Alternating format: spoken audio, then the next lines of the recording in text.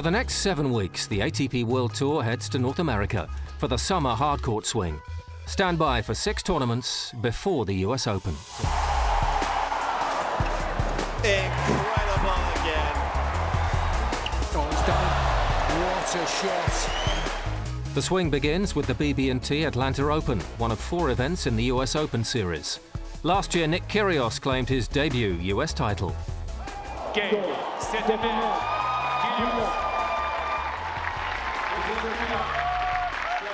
It's on to America's capital for the Citi Open.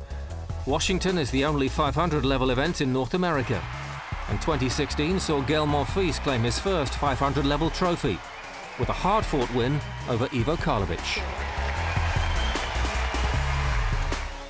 Elsewhere that week, Los Cabos host the Abierto Mexicano de Tenis Mifel, presented by Cinemex, for the 2nd consecutive year. Ivo Karlovic was the last man standing at the inaugural event a year ago.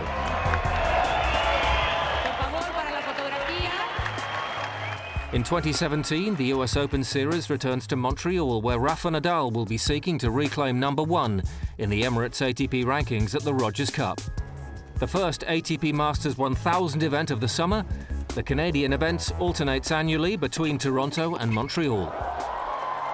Last year, Novak Djokovic reigned supreme.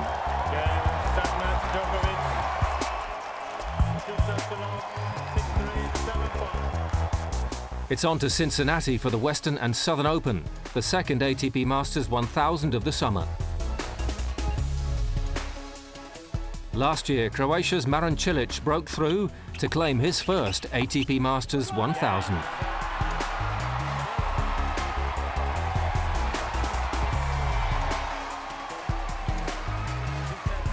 The Winston-Salem Open caps the US Open Series at Wake Forest University. Pablo Carreno Busta claimed his maiden ATP World Tour title there last year.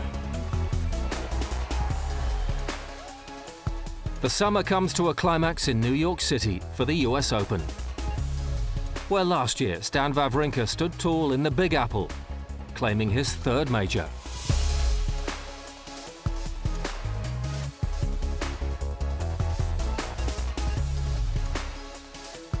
So, as the battle for #1 in the Emirates ATP rankings continues, fans are in for another exhilarating summer of tennis stateside, where anything can happen. Oh, he's made it.